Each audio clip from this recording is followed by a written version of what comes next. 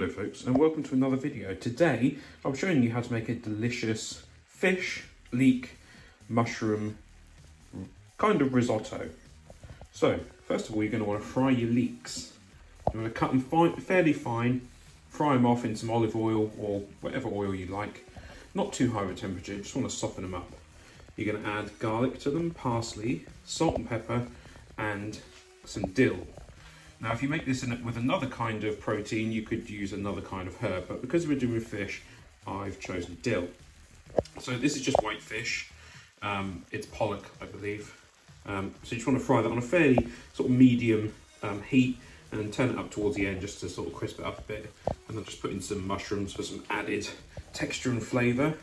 And then we're going to cook some pretty ordinary white rice in a mixture of milk and water, again with some salt and pepper.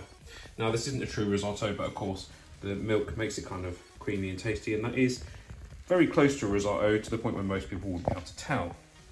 So we're going to leave that to fry for a little while, get the fish nicely infused with flavour, and then we'll come back and see how it looks in a little bit. And here's the finished product. The rice has been cooked with milk, a touch of sugar, and then the rest water. We've got the white fish mixed in here. We've got the leeks, we've got salt and pepper, dill, and garlic. And that's about it. And then I like to pair it up with a bit of garlic flatbread. A nice, simple, hearty dinner that is delicious and easier to make than traditional risotto.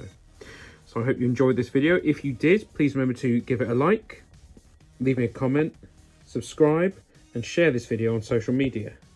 Thank you very much for watching.